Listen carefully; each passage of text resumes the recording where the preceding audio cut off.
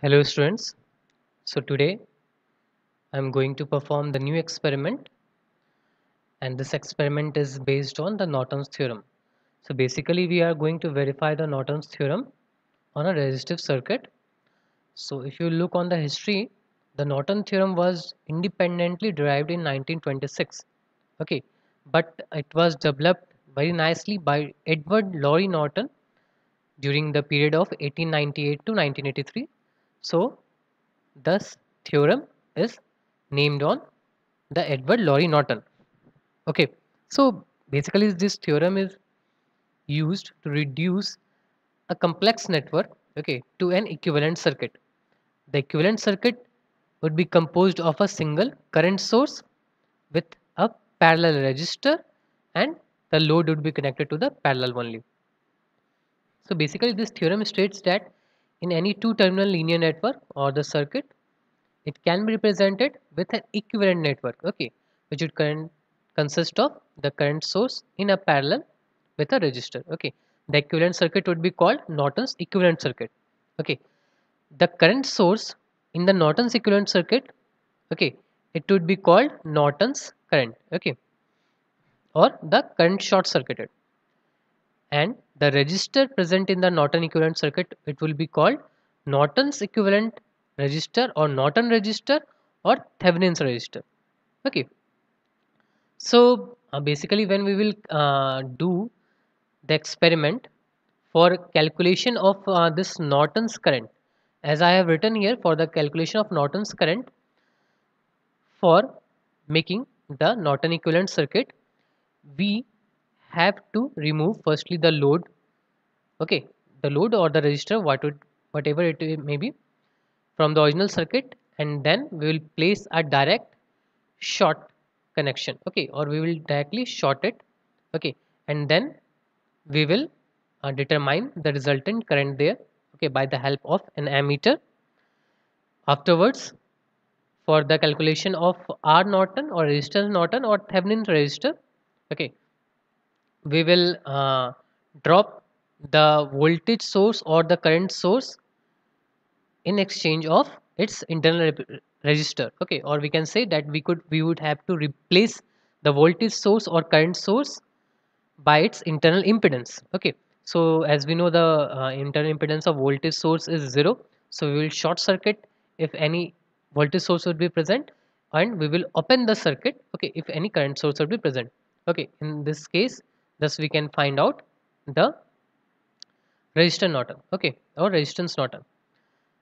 Okay, there is a relation with Norton and Thevenin's theorem that the Thevenin's voltage is equal to Norton's current into Thevenin's resistor. Okay, and remember, if the circuit is same, then Thevenin's resistance and Norton resistance is also same.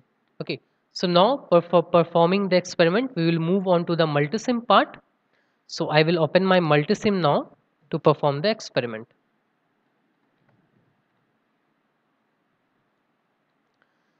So basically, I am going to just make a simple circuit here.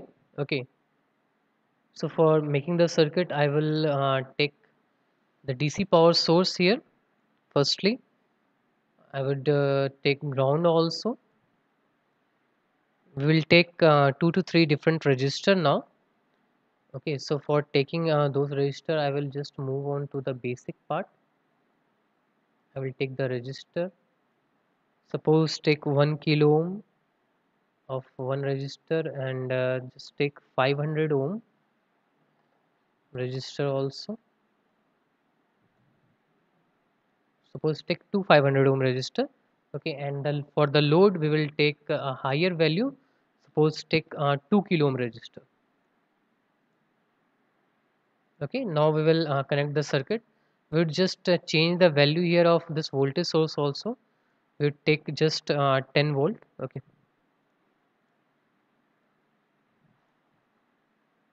so this is the circuit which I am going to draw here right now.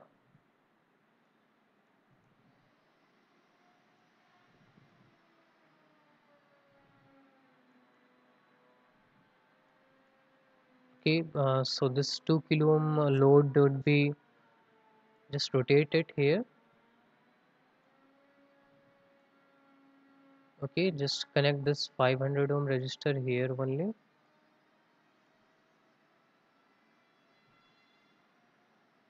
Okay, just move this ground little bit lower.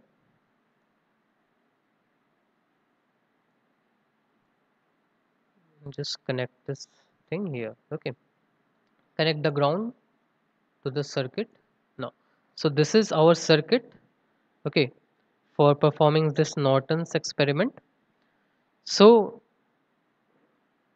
now what we will check firstly that what is the current here in the load register, okay, and then when we will make the Norton's equivalent circuit also, in that part also we will check that what is the current in this load register. If the current or voltage across this load register is same both in the original circuit and in the equivalent circuit, then we can say that yes, the Norton theorem holds good for the circuit, okay, or this statement is true for the circuit, okay. So for analyzing this thing, I will use a multimeter here.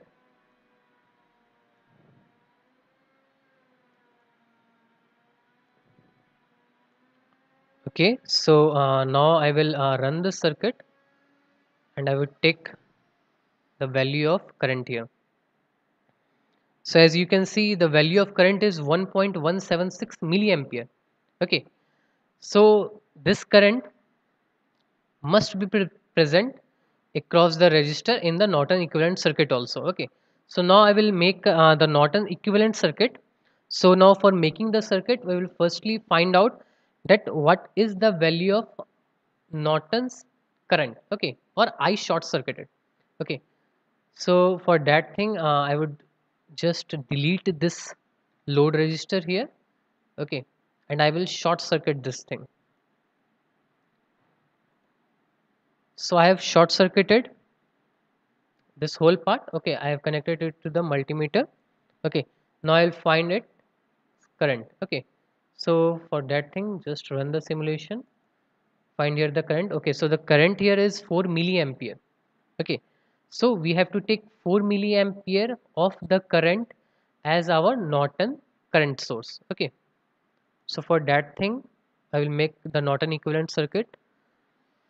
So for here, just take DC current here. Okay, so the value of this Norton current which we have found is 4 milliampere, 4M. Okay, so we have found out our Norton's current. Now we will find out that what is the value of the Norton resistor or the Thevenin resistor. Okay, so for finding that thing, I would have to replace this voltage source by short circuit here.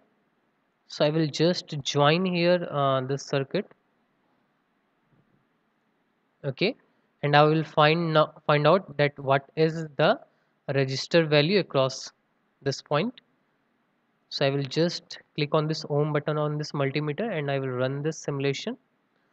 So see the value of the register here is 833.333 ohm. Okay, so this is our Norton's resistor or Thevenin's resistor value. Okay, so I will now take register of value 833. Okay, okay, since the value is 833.333, so I will just change the value of this register also to 833.333. Okay, okay, so oh, sorry, I have connected it in series. I have to connect this thing in parallel. Okay, so just rotate this register somewhat. Okay,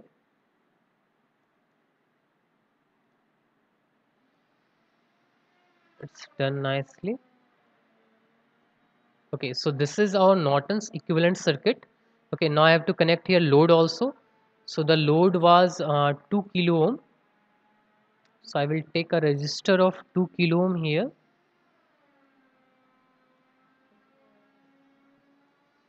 and here. Okay,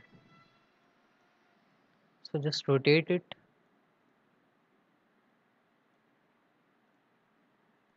Okay, I've connected it here, and here also I will connect this resistor. Okay, so I will just change the connection here. I am going to make the original circuit also here. Okay, so this was our original circuit, and here I am going to connect my power source.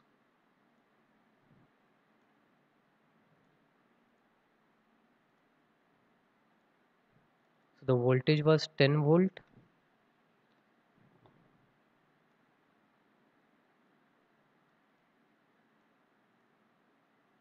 So done here nicely, and here also I have connected it. Okay, so look, I have reconnected my original circuit now, and here also I will connect a multimeter for analyzing this thing.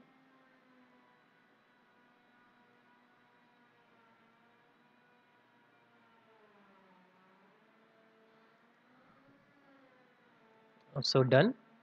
So now check the value of current in both the circuit. Okay, you can look out that the current here in the original circuit is 1.176 milliampere, and in the Norton's equivalent circuit also the current is 1.176 milliampere. You can similarly check for the voltage also, that the voltage across this 2 kilo ohm resistor in the original circuit would be equivalent to the voltage across this Norton equivalent circuit also for this 2 kilo ohm resistor. Okay. So this was the whole part of this Norton experiment. Okay, I hope you have understood that how to perform the Norton theorem experiment, how to verify it. Okay, through the resistive circuit.